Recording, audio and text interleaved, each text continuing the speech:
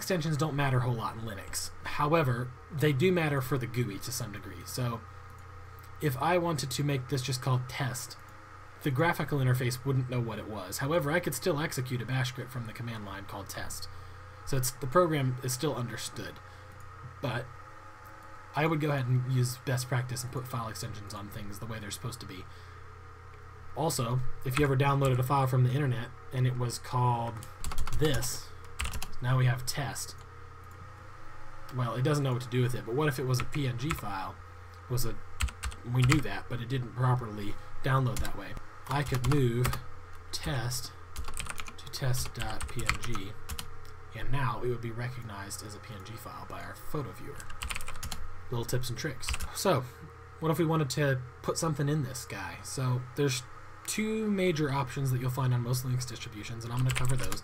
There's a lot of other ones. There's Emacs, there's Vim, there's all sorts of them, but I'm going to show two, because one of these two will almost certainly be on your system by default. One of them is Nano, and I think it's the easiest to learn. And in Nano, we have this nice little interface here. So I'm going to write a program while I'm in here. I'm going to write hello cat. And I'm writing cat because I'm going to change it on purpose.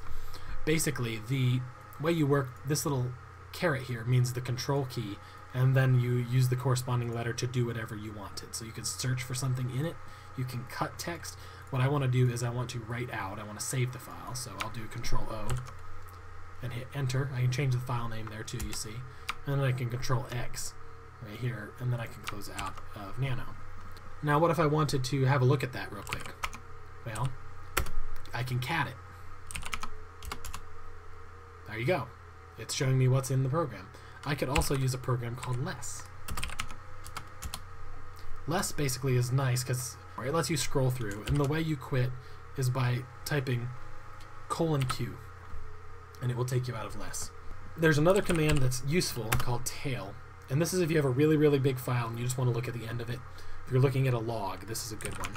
So this will show the same thing that cat does, but if we had 7,000 lines, it would show us, I believe, the last 5 lines of that 7,000. The nice thing about this, 7,000 lines takes a long time to load, but 5 lines doesn't. So tail can give you the last little bit.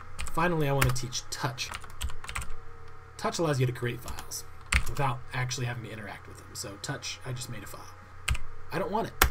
Let's remove it. Here's another one you need to know, RM for remove. So, 2 things about RM that are the most important. This will delete the file. Let's go ahead and make a folder with another command, mkdir, make directory. We're going to call that folder test. So what if we wanted to remove them? We'll do rm-r now. The R stands for recursive, and this says delete everything in here. And also go ahead and delete this file. So this will delete both of those. And they're gone. And I don't know if you saw them appear and disappear here, but they did. You see this has a different icon now because we called it .sh, and now it realizes that this is a program. So I showed you Nano, I showed you removing things, I showed you making a folder. So I want to show you the other text editor that might come default on your system, and that's called VI.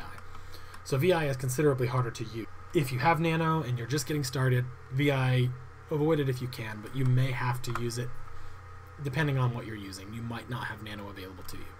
So VI is real old school, and you might notice, hey, it's actually kind of prettier than Nano, and that's true, I agree, but it's also really confusing to use. So in order to edit this, I actually have to hit I on my keyboard. Now I can move my cursor, and I can edit just like I would normally. So there we go, and now I want to save this. So I've written hello world a bunch of times. I've basically written my program, and I'm ready to save. So I hit escape, and I'm still in here.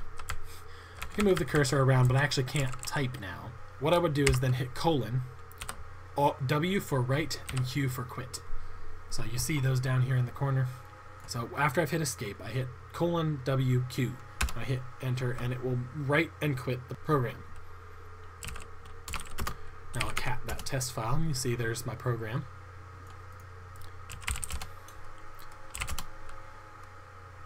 And that's how you use VI. VI is a little bit more complicated.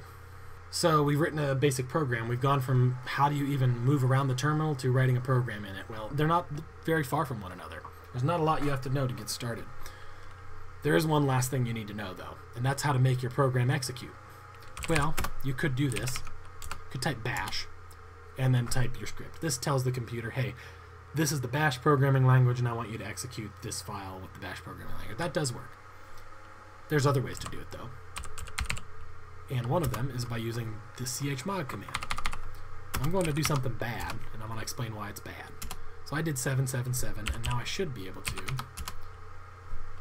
So the // is the universal symbol for execute this file. I can use this once it's been made executable because the computer knows what to do with it already because I used the chmod command. Now this does work. I use chmod 777 test.sh. Don't use 777. It's super, super insecure. What we've done is, by using that 777, these are our permissions, we've given myself read, write, execute, the group read, write, execute, and the computer read, write, execute. Anyone who gets on this computer can execute this program with absolutely no elevation at all or anything. That's kind of dumb. They can also delete it, which is probably the biggest one that's of most concern. So when I see 777, I'm at least inclined to do this. And now if we look at that again, you see that I've taken the executability away. So all they can do is possibly delete or read it. This is not even that secure to my liking, but I would at least do this. /774. I'll show you the difference there. Now all the computer itself can do is read, but the group can read, write, execute. Now, these numbers correspond to these groups of 3, so if I wanted to make everyone only able to read it, I could do 444. And now you see they all can read. If I wanted myself to have everything and everyone else to only be able to read, I would do 744. Now there's cheat sheets for this online, but it's really not super hard to figure it out once you just play with it a little bit. And actually, you could honestly just play with it a little bit. There's only 7 digits, and you don't have to figure out all 3 digits. You only need to figure out each one, because each digit corresponds to a group of characters here, as opposed to it being some complicated binary thing. I'm not going to talk about groups today. There's something a little bit more complicated, but I do want to talk a little bit about root. So we've talked about executing programs, we've talked about permissions. Let's talk about root. So this right here says superuser do. Superuser. Sounds redundant, right? Well, it is kind of redundant, but what it's saying is I want to log in as a root user. And so now you see I was in Gunto, now I'm root. And you see this also has changed to a £. And also if I hit CD and do pwd to see where I am, the home folder is actually /root instead of /home/Gunto. That's because the root is its own user on the computer, and it actually has all the power. So it can do everything and anything, no matter what you've set up, no matter what you've done. Now, this is actually a huge security hole, so most computers won't have a root user. Some of them will, but most of them manage their root with something called a sudoers file. And basically, it's, if you're from Windows or Mac, think of it like an administrator. You have the ability to elevate privileges with sudo, as opposed to just having all of the privileges all the time. I'm going to open Nautilus as root. So, as root, I can go in to the computer and just delete stuff. If I wanted to, I could just delete the boot folder, and that would be really, really bad. And the thing about it that's both cool and dangerous about root is I can actually run programs with all of this ability. So that's actually the purpose of sudo. I can do that for a little while, but then quickly, when I don't need it anymore, I can just be a regular user again. So, best practice is to use sudo to do root stuff every time. You'll see this in most tutorials, but I don't know, I'm inclined when I'm in a tutorial actually to go and drop to a root shell, but I also won't execute a program by just copying and pasting it from the internet. Alright, so this was my crash course in the terminal. I went from the most basic of tasks to writing a small program in it in hopefully not very long. Thank you for watching The Linux Guy. Please subscribe, leave a comment below, and we'll see you in the next one.